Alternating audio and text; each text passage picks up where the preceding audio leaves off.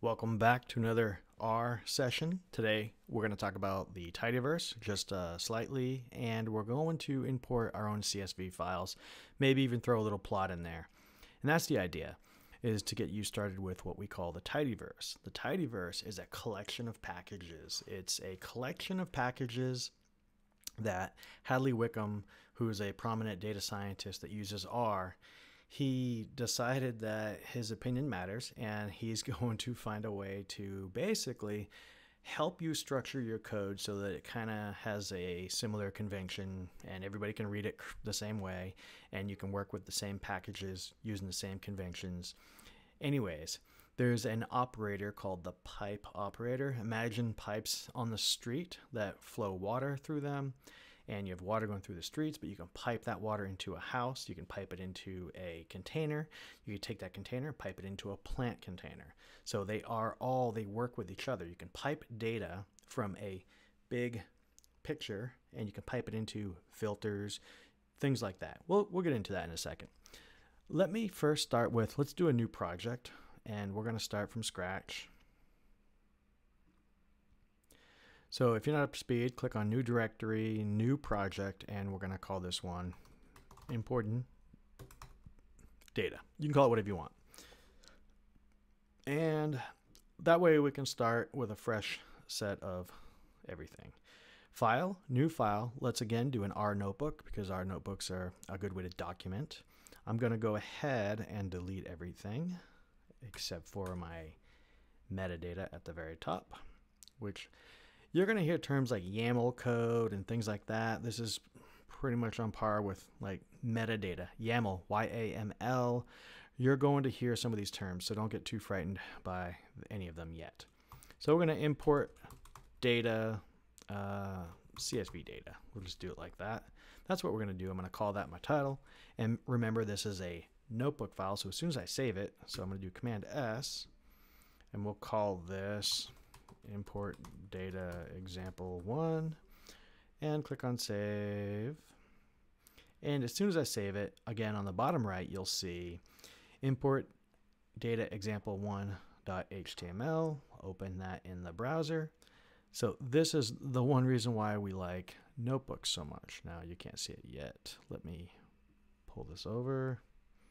There we go. So we have it. We have our import data CSV title, and we have our code, which is nothing. I just wanted to reiterate that that's what a notebook file does. So close that out. Let's go back to R. Now let's create a introduction. We'll just call this double hashtag space and call it intro. And we're going to say, learn how to use Tidyverse to import CSV files. For now, we'll see how far we get. This is going to be a short tutorial. Okay, let's go ahead and do another one and call this one load libraries. And in this, we're actually going to put some code. So remember the 3 backticks, curly brace open, if I can get it, curly brace close, and 3 more backticks to close out the code. Okay, so now we have a spot to put our code in. What we're going to do though, before we put our code in there, is we're going to load libraries. We're going to type in library, and we're going to actually type in Tidyverse. Now, you might not be able to do this. What you can do to check though is you can actually just run this chunk. Mine will actually run because I have it installed. If you do not have it installed, there are 2 methods to do this. Well, there's more than 2, but we'll start with the 2. We can actually put the installation in the actual code, which I don't recommend you do because for a couple of reasons. Let me tell you this. Let's say you're at a work computer and you're not allowed to install certain libraries. If your code has install.packages in the code itself, if somebody might accidentally run code that they shouldn't. Now this really doesn't come up at your personal computer life, but at work there may be some restrictions, and it's just not good practice to force the user to install things. If they don't have it installed, that was their choice. That being said, let's check it out. Install.packages. This is not like a hack or anything. And just type in quotes, Tidyverse. And it'll default to the CRAN library, which you don't know much about yet. But on a Mac, let's hit Command Enter. On a PC, hit Shift Enter, I believe, or Control Enter, I forget. and it's going to install. Now, since mine's already installed, it's going to ask me if I want to update it and restart my computer. Let's just go ahead and hit yes. It's not going to even, it's going to do it all behind the scenes. Anyways, that's installing the package, which I already had installed. It should take about just a few seconds to install. Now you're installed. But again, once you install it, you really don't need to put this here. We could have put this in the console down here when we did it, and it would have done the same thing. Install .packages, but we didn't have to do it either way. We're going to do a third way, which is the probably most preferred way for new people, is click on packages here, click on install, and then you'll see install from, it's going to say CRAN, and you just type in Tidyverse and it auto-populates. I would, for now, keep this limited to your library. When you start working with files at work or restrictions on where things can be installed, you might have to find a different library and set that as a default, but we're not going to get into that yet.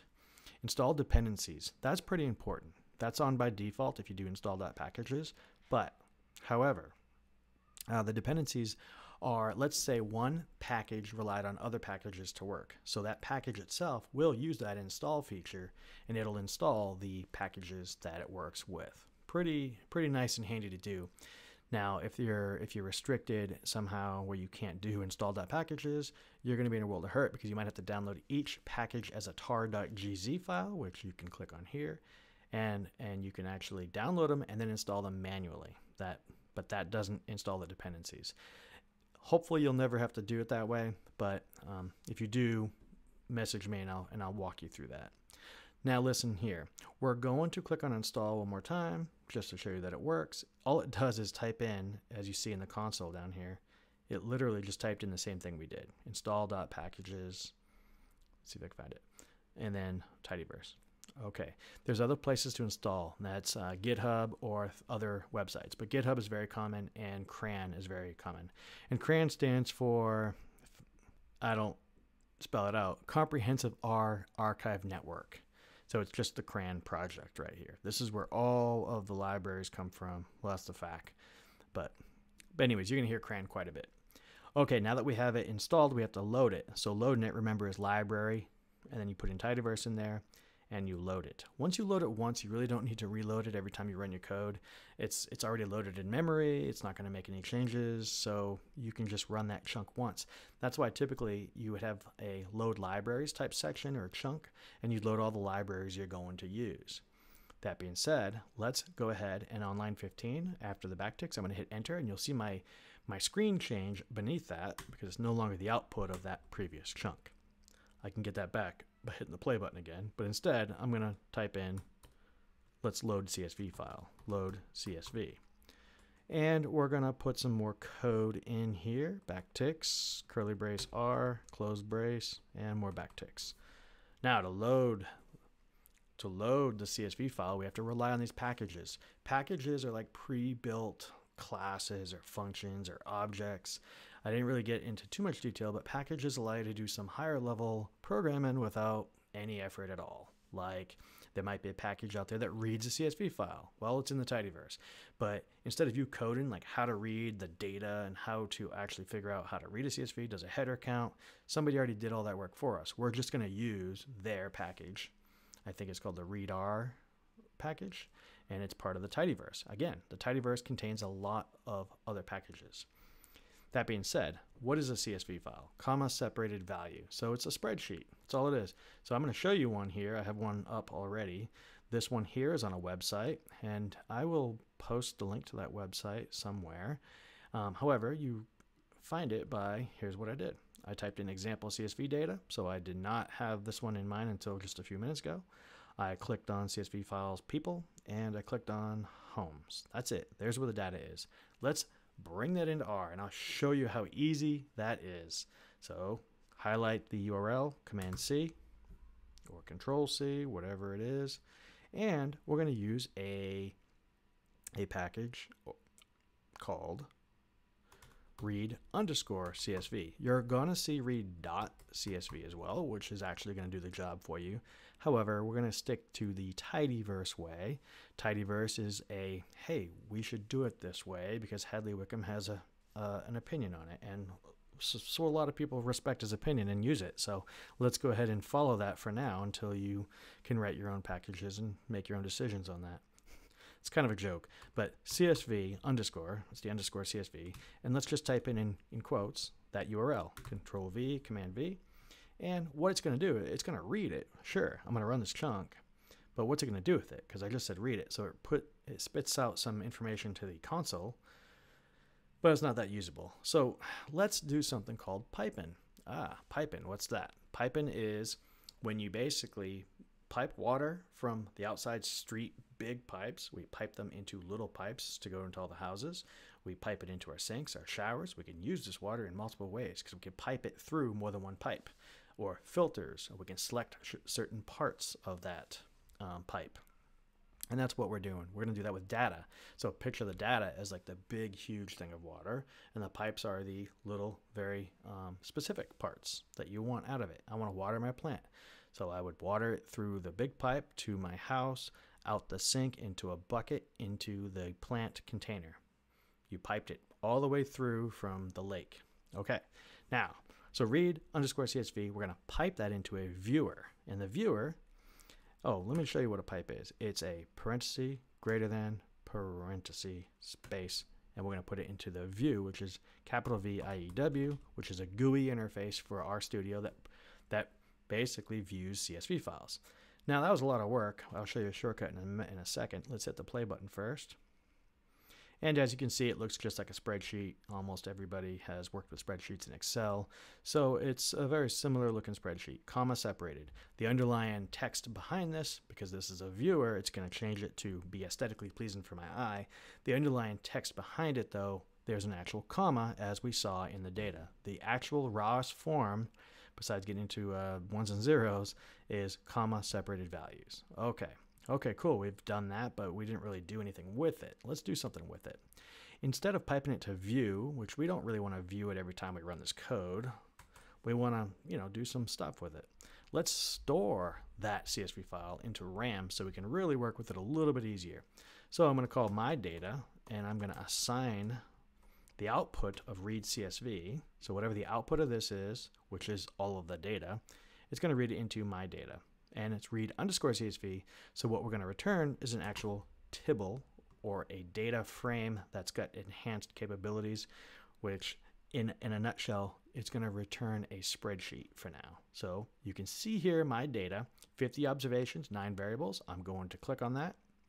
And it's got a header file, nice and clean. It's separated from the actual data.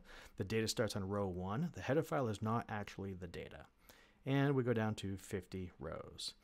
While we're here, let me show you what happens if you do comma, and then if you hit comma, then you hit tab, you can see some of the options. I'm going to say column names equals, and I'm going to type in false. And then I'm going to run this by hitting Command Enter or Control Enter. And I'm going to view it again. Oh wait, before I view it, 51 observations and 9 variables. The 9 variables are the column names. Those are called variables or features. You're going to see a feature list, a variable list, or columns. Those are the common words for that. But why did I go to 51? Because I said column names equals false. It does not think that cell, list, living rooms are names of columns. They think that's actually data now, which is obviously incorrect, but I wanted to show you that so that if you ever run across it, that's the reason. By default, column names equals true. You can either make this blank or just explicitly say true, which I could defend explicit. See, it went down to 50 observations. So we're back to square one, which is a more clean, readable piece of data. Cool, my data's there. What are we going to do with data? Well, let's do some simple things with it. Let's figure out what the dimensions are. Yeah, we can see the dimensions are 50 observations of 9 variables, but let's do that more programmatically. Let's do DIM, which stands for dimensions, and we'll just type in my underscore data, and let's run that. Command Enter, and you'll see below that on the output line number 1, you have 50 observations and 9 variables. Cool. Well, let's talk about that now. Let's talk about that. I want to write a story down here. So my story, I'm going to talk about this data. I have no idea what this data is. I just pulled it randomly.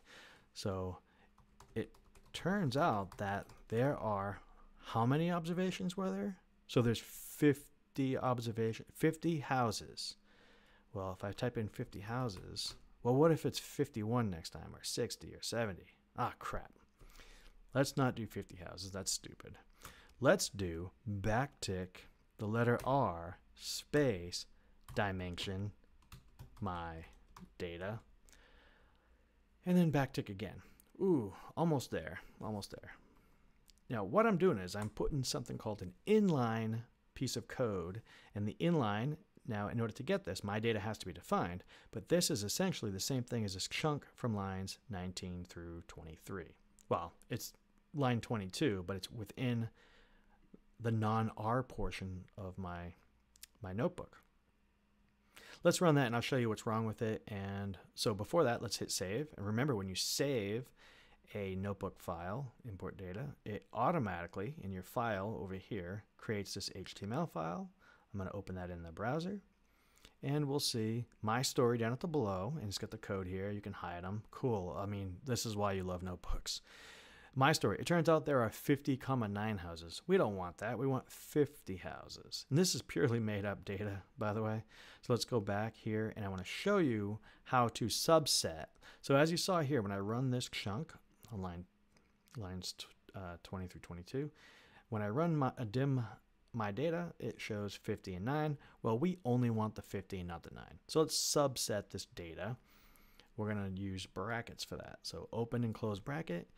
So we want the first or the second element. We want the first element. So dim is always going to return 2 elements. So if I hit Command Enter now, it just shows 50. If I put the number 2 in there and I do it, it's going to show 9. See how that works? So it's subset. I'm going to subset the data. And because this is a vector of sorts, it's not a spreadsheet itself. It's actually just one row of data. So it's what it's actually called is an atomic vector. Okay, more on that later though. But now I see how I can just pull the 50 out. Now in my code, I don't want that. I want the whole thing, because when you're reading code, you should know what this is, right? We're going to use that a lot. But over here in my story, I want to also subset the first one. So there we go. I put the brackets in there. And remember, these are backticks. Backtick R space, and then your actual line of code, backtick. This is really cool because your story can be dynamic. This is another reason why these notebook files are awesome. Command S. Let's go back to the browser and see if it updated. It turns out there are 50 houses. Pretty cool, pretty cool. Now let's do one more thing. Let's put in another R chunk, but I'm so sick of typing all that out. Why don't we do Command Option I, and you'll see that it automatically put in the backticks in the R, which is pretty nice. All we're gonna do for this plot is type in the word plot, and I'm going to type in my data and see what kind of plot pops up. Probably an error. Lots of plots. Because we didn't tell it what kind of plot, right? We didn't tell it which data elements to use, nothing. But I wanted to show you that how easy it is to get plots going with plot. For my next tutorial, I'm going to show you a little bit more about ggplot and how to make really cool plots and really simple plots. So hope this lesson was good for you, and I will see you in the next one.